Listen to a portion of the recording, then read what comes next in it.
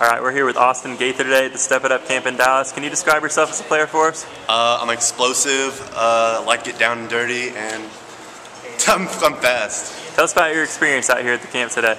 I learned a lot. I need to learn what I need to work on, and I love how I met new players all around. And it was just a fun experience.